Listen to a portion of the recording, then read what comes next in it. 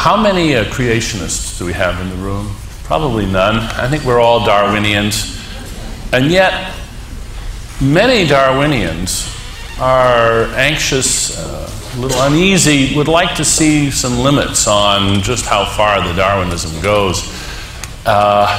It's all right, you know, spider webs, sure, they are products of evolution. The World Wide Web, I'm not so sure. Beaver dams, yes. Hoover Dam, no. Well, what do they think it is that prevents the products of human ingenuity from being themselves fruits of the tree of life, and hence, in some sense, obeying evolutionary rules?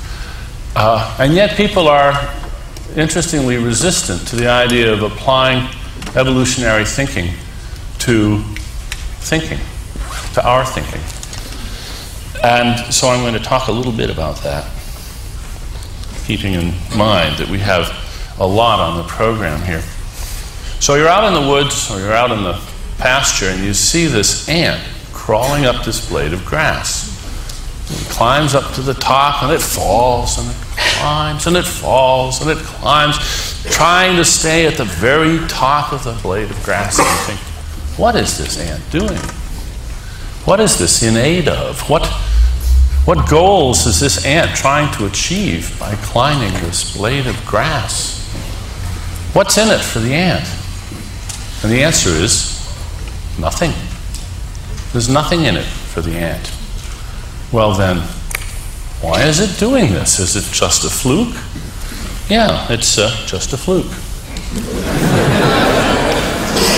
It's a lancet fluke. It's a little brainworm. It's a parasitic brainworm that has to get into the stomach of a sheep or a cow in order to continue its life cycle. So salmon, you know, swim upstream and to get to their spawning grounds, and lancet flukes commandeer a passing ant, crawl into its brain, and drive it up a blade of grass like an all-terrain vehicle. So there's nothing in it for the ant. The ant's brain has been hijacked by a parasite that infects the brain, inducing suicidal behavior. Pretty scary.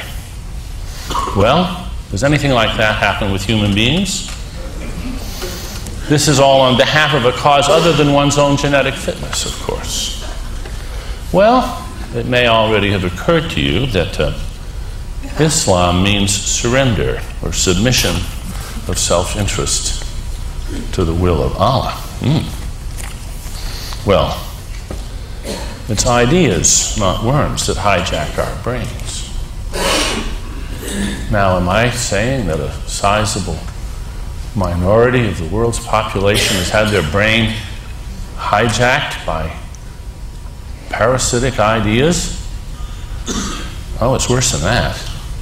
Most people have.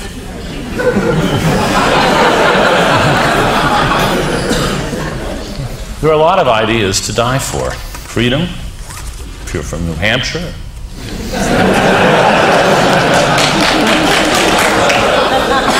Justice, truth, communism. Many people have laid down their lives for communism, and many have laid down their lives for capitalism, and many for Catholicism, and many for Islam. These are just a few of the ideas that are to die for. They're infectious. Yesterday, Amory Lovins spoke about infectious repetitis, and it was a term of abuse, in effect. This is unthinking engineering. Well, most of the cultural spread that goes on is not brilliant, new, out-of-the-box thinking. It's infectious repetitis. And we might as well try to have a theory of what's going on when that happens so that we can understand the conditions of infection. Hosts work hard to spread these ideas to others. I myself am a philosopher, and one of our occupational hazards is that people ask us what the meaning of life is. And you have to have a bumper sticker, you know, you have to have a statement. So this is mine. The secret of happiness is find something more important than you are and dedicate your life to it. Most of us, now that the me decade is well in the past, now we actually do this. One set of ideas or another have simply replaced our biological imperatives in our own minds. This is what our summum bonum is. It's not maximizing the number of grandchildren we have. Now this is a profound biological effect. It's the subordination of genetic interest to other interests, and no other species does anything at all like it. Well, how are we going to think about this? It is, on the one hand, a biological effect, and a very large one. Unmistakable. Now, what theories do we want to use to look at this? Well, many theories, but what's going to tie them together? The idea of replicating ideas that replicate by passing from brain to brain. Richard Dawkins, whom you'll be hearing later in the day, invented the term memes and put forward the first really clear and vivid version of this idea in his book, The Selfish Gene. Now, here am I talking about his idea. Well, you see, it's not his. Yes, he started it, but it's everybody's idea now, and he's not responsible for what I say about memes. I'm responsible for what I say about memes.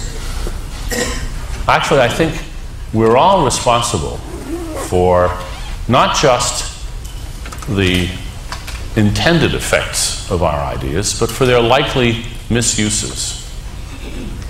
So it is important, I think, to Richard and to me, that these ideas not be abused and misused. They're very easy to misuse. That's why they're dangerous.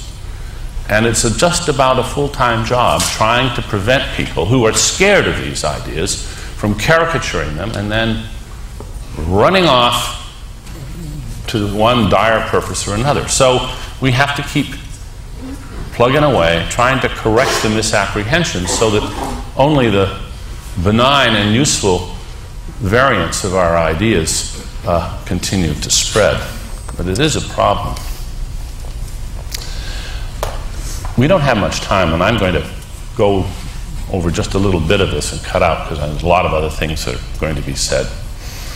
So let me just point out. Memes are like viruses. That's what Richard said back in '93. And you might think, well, how can that be? I mean, a virus is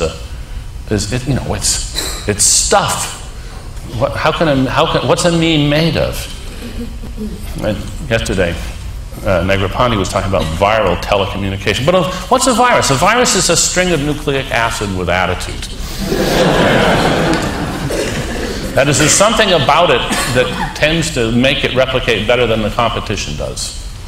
And that's what a meme is an information packet with attitude. What's a meme made of? What are bits made of, Mom? Not silicon. They're made of information. It can be carried in any physical medium. What's a word made of? Sometimes when people say, do memes exist? I say, well, do words exist? Are they in your ontology? If they are, words are memes that can be pronounced. Then there's all the other memes that can't be pronounced. They're different species of memes.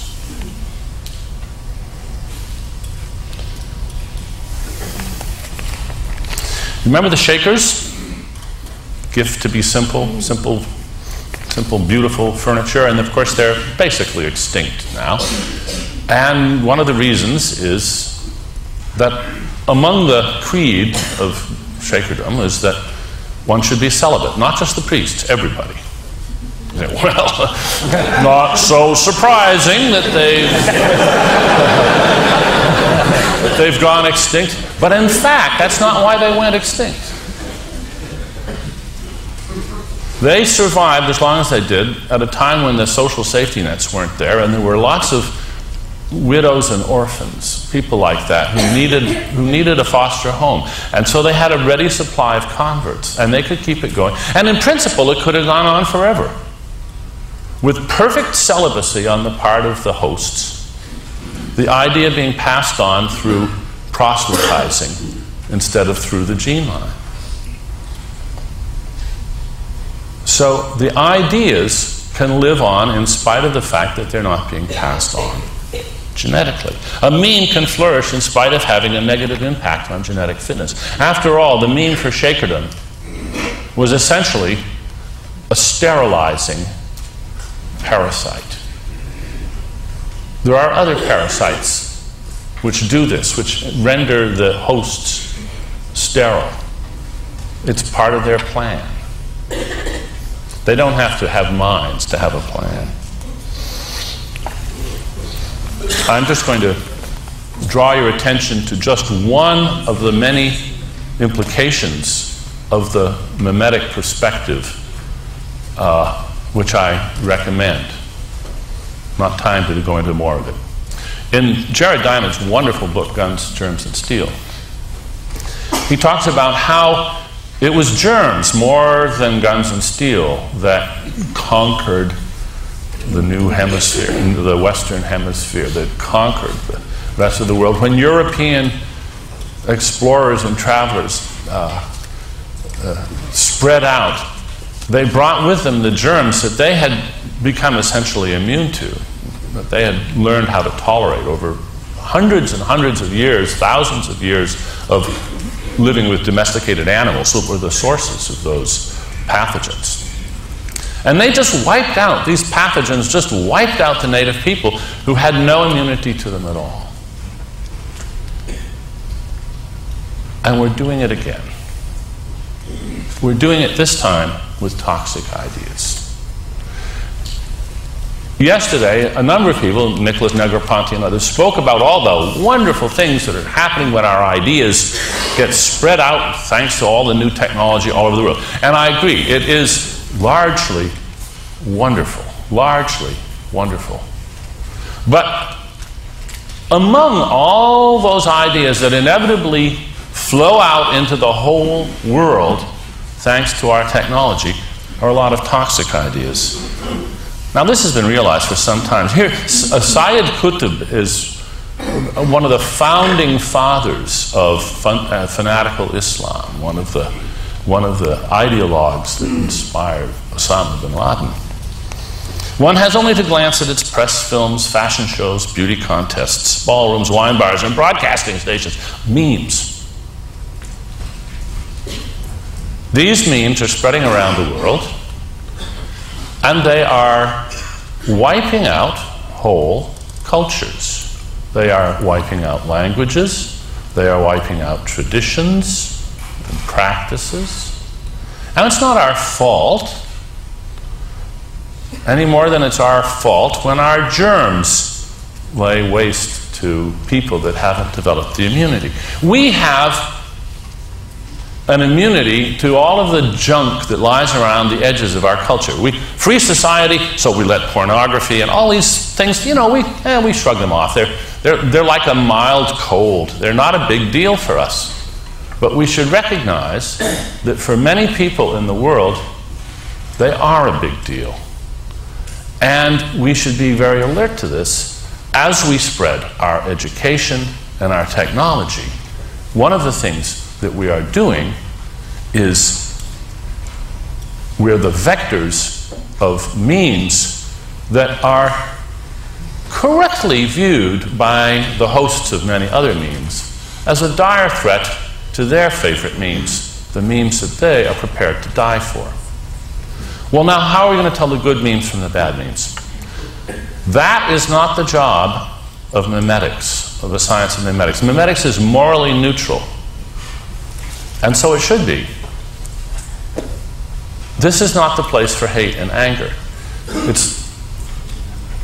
If you've had a friend who's died of AIDS, then you hate the HIV virus. But the way to deal with that is to do science and understand how it spreads and why in a morally neutral perspective.